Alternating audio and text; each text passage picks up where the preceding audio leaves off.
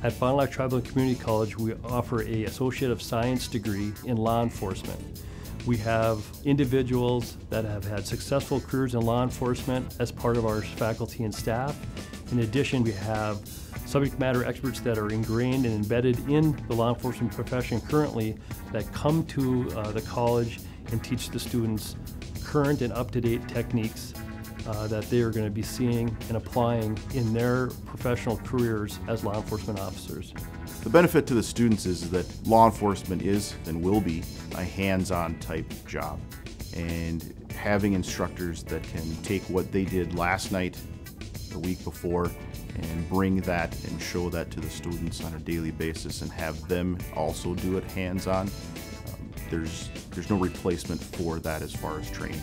Students can expect to take courses to meet the requirements for the Associate of Science degree, and it also has a skills component embedded within the program.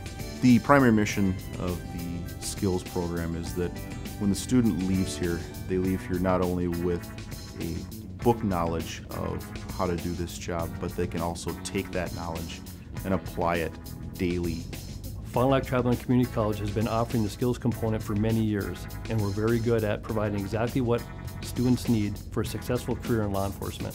The EVOC program for the college and for summer skills is a little bit different than most law enforcement skills trainings here in the state of Minnesota in that we still teach one-on-one instruction. What I mean by that is that the student and the instructor are seated in the same vehicle at the same time. I really think it's important that, again, we have subject matter experts that are teaching the students what they need to know to be successful in law enforcement.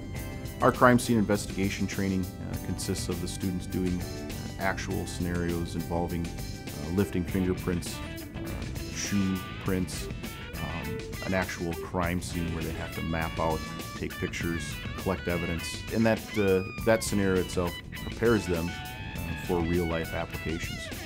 Students that successfully complete our program have been employed with city governments, county governments, state patrol, Minnesota DNR, federal agencies, and tribal governments. I think what surprises the students the most when they finish with the program is that just how much knowledge a law enforcement officer has to have in the state of Minnesota in order to not only do this job but be successful on a daily basis. The individuals that want to get into this profession want to serve their communities and make their communities safer. And it's not about driving cars fast and shooting guns or exerting their will onto other people. It's about service to the community and building that public trust and relationship with the communities that they're serving.